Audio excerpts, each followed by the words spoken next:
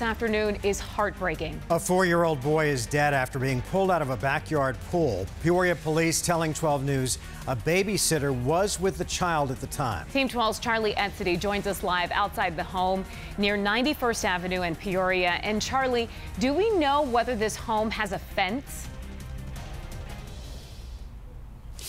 Good evening, Caribe. Well, investigators are saying that this is actually the home of that babysitter. And yes, they did have a fence completely around that pool.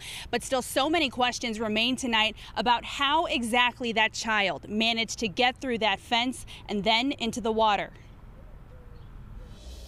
Peoria police responding to the home around 8 a.m. Emergency traffic will be for drowning, 8843 westbound Street. Copy. We're trying to get additional information. Originally received a call of a female that was throwing up. The fire just called us back and advised it is a drowning. Male child was found in the pool in the backyard, unresponsive.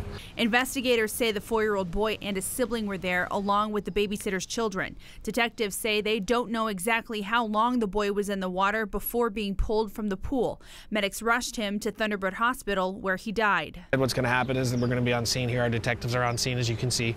Crime tape and investigators surrounding the home. They're going to be going through everything, checking the house, getting a search warrant, doing all those things to figure out exactly what happened here today and to determine if there was anything that could have prevented this.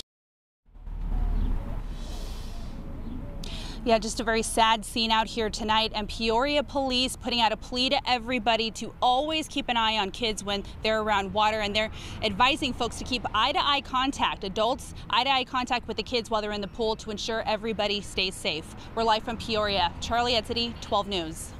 Charlie, thanks.